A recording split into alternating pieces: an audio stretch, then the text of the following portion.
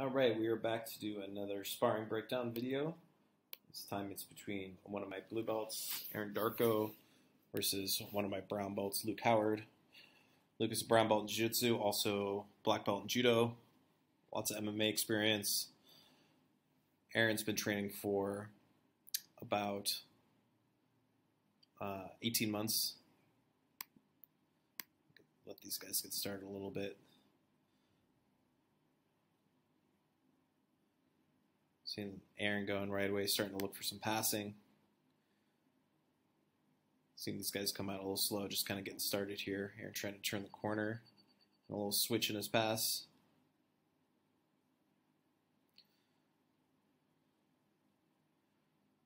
Luke looking to get some control on his arm. Starts setting up a little omoplata. And Aaron starts ducking under to the other side. Aaron doing a good job to keep in top position here, kind of working some of the drills we did today in class. We'll have some other YouTube videos up about that soon. And Aaron looking for an armbar. Luke doing a good job framing. Sprawling out on top. Aaron doing a good job keeping some top position here as he looks to take the back. Luke doing a good job escaping, using that cross post, covering his guard as single leg X.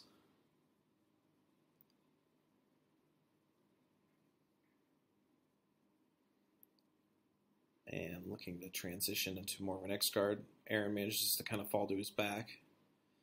Luke starts making his way into sight control.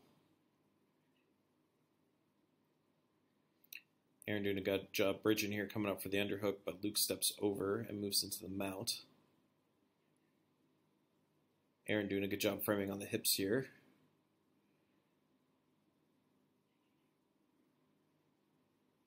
Luke doing a good job floating on top. Luke switches his hips and starts working from 3/4 mount. Just looking on the guillotine. Luke's trying to free his foot and switches to an anaconda. You can see him walk his fingers in to get a little deeper here. Looking to trap that top or bottom leg. As he starts moving in, Aaron doing a good job walking away here. And manages to get the tap. So it was a nice little scramble we had there at the end. Let's go back just a little bit. Okay, so from the mount, Aaron manages to get it to that 3/4 mount. And when that kind of happened, what it did is it gave Luke space to start looking on his guillotine. You can see Luke already having his hands locked. All he's really looking to do now is free this top leg. So this foot was still kind of trapped inside. He can use his top leg here to kind of push to create the space he needs to start freeing that foot. Now he can kind of start looking to roll his way out. And as he rolls out, Luke does a good job falling to his left shoulder where he can start locking anaconda. So there's the anaconda lock happening here. You can see Luke doing a good job here locking his hands together, creating the angle he needs for the anaconda. What Luke wants to do is start driving this arm down into Aaron's shoulder. Through his shoulder girdle, he'll start to get the pressure he needs to get the choke going. And you can see Luke walking his hand in deeper there. The deeper that hand goes, the tighter the lock's going to be and start driving more through his shoulder. And Luke manages to walk back in towards Aaron. You see him using that top leg to kind of pin that leg down. Just kind of keeps walking and applying pressure until he manages to get the choke. It's a nice little opening scramble from these guys. You can see they're being real playful today. We've got the injured corner on the left. Got a bunch of guys out with injuries right now. Name of the game in Jiu-Jitsu sometimes. So we see these guys starting again. And Aaron trying to force his way in and manages to get swept again. So let's go back just a little bit here. So like Aaron's making like a really common mistake you see in a lot of blue belts. Like anytime they get elevated, they don't really make an active effort to post. And you can see even like as Aaron's falling here, like he has space to be posting, but he's just not ready. He's not actively seeking it out. He's not like fighting for that top position. So as this sweep kind of comes, because all he was trying to do was post with that left hand, it's really easy for Luke to make his way on top. and you see him kind of accept the sweep there. So I'd like to see Aaron make more of an effort to turn his hips over as he's falling. So again, as we come here, like Luke has a good grip here, but I still feel like Aaron should still have the mobility to be able to bring this hand out and post a bit wider, and then also be rotating his hips so his back leg, this leg here, needs to arc all the way around, and that'll help him post his foot on the mat as Luke is trying to sweep, and that's going to give him a chance to rebound and get back on top. But that comes with experience.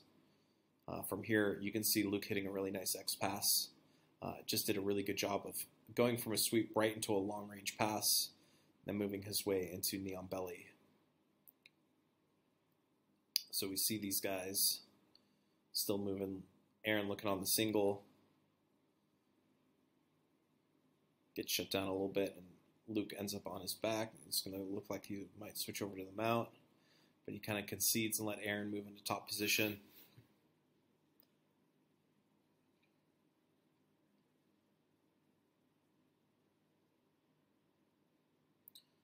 See Aaron trying to actively open the guard here. Luke starts moving in that K-guard position we've been training. Trying to attack the knee. Aaron doing a good job staying on top.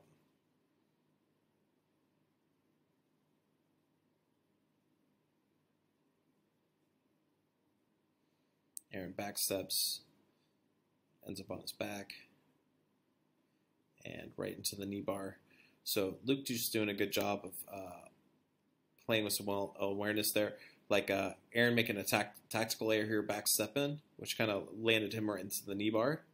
And you can see Luke doing a good job controlling the knee line here already. So all he's got to really do now is straighten the leg out. So it didn't take too much.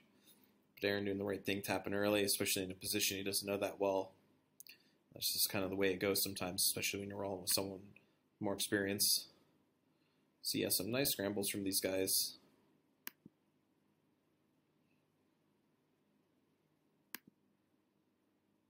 So again, Luke just being nice, kind of letting Aaron initiate his passing.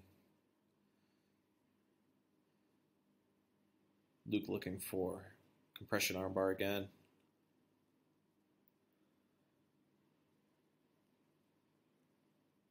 Luke posting wide, trying to stay on top. Aaron doing a good job sitting into the half guard. There's a better example of some good basing and posting from Aaron. Aaron doing a better job staying on top now. Getting ready to cast his body out and catch himself. And Luke manages to get a sweep. And these guys find the one post in the room. Manage to get stuck to it.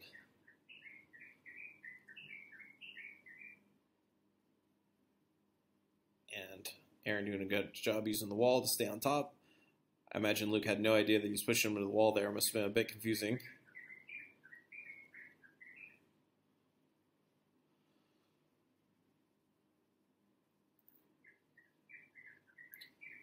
These guys moving to side control.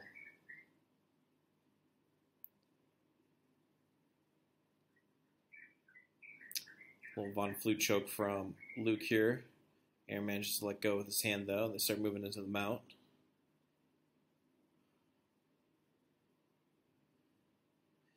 Arm triangle. And Luke manages to pick up the arm triangle real nice there. So you kind of look at that kind of the scramble at the end. You see him go from the guillotine counter, which is the Von Flute choke. This is actually a choke that you can do using your opponent's guillotine grip. So what Luke wants to do is make sure this hand stays cut off, and he's driving his shoulder down. And when people hold on to the guillotine here, it actually will choke them.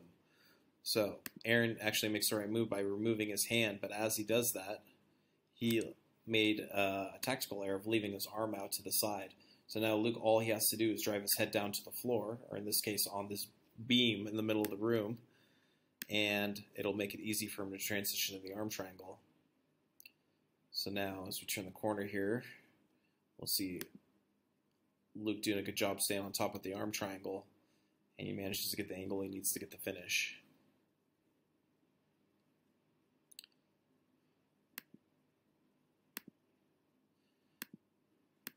So yeah, we see these guys start again. Aaron trying to initiate with that knee cut pass again. Luke doing a good job pummeling that left hand in, kind of keeping some space with that left shin. And he manages to sweep Aaron again and move the top position. Again, this is like kind of classic blue belt mistakes.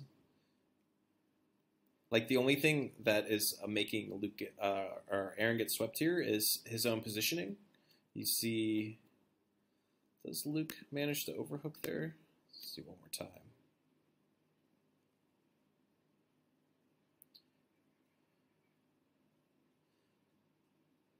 Kind of work his way in. So yeah, Luke does a really good job here actually. Using the butterfly sweep. So actually, this was quite good. Luke just did a great job of blocking Aaron's elbow here, which allowed him to get swept. Move on top. So that really wasn't any bad mistakes on Aaron's part. That was just a good sweep from Luke.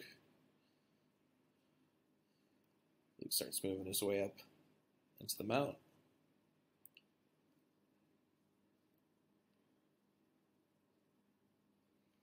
Doing a good job riding the hips here. See Luke pummeling.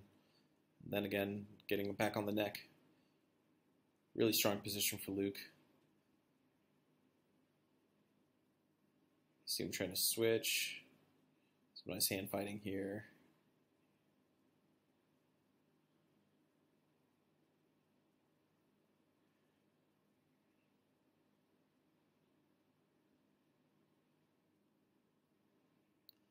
Just doing a good job of staying on top, really crowding Aaron here, making it hard for him to move. Popping up to the knee on belly again, kind of exposing the back. Aaron decides to stay flat, starts trying to look to turn in. And Luke reverses again with the guillotine position.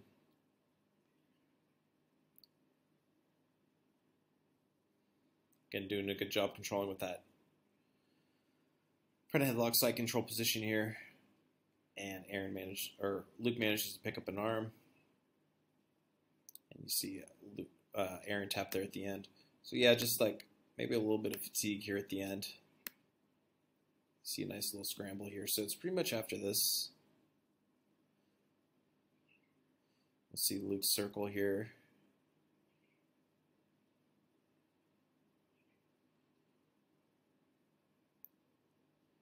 So right here, you see Luke double up on Aaron's wrist and just pull. So that's all he had to do. He had to get that pull up. And that got Aaron to start facing away. And he just dropped that knee on the knee on belly. And from here, it's pretty textbook standard armbar. Luke falls forward, drops that body weight on him, and gets the tap. So yeah, it looks like Luke got the upper hand today. Nice little roll between these two guys. If you guys had questions about any of the techniques you saw in this video, feel free to leave it in the comments. If you like these videos and you want to see more, make sure to like and subscribe to my channel. Now, thank you all for watching.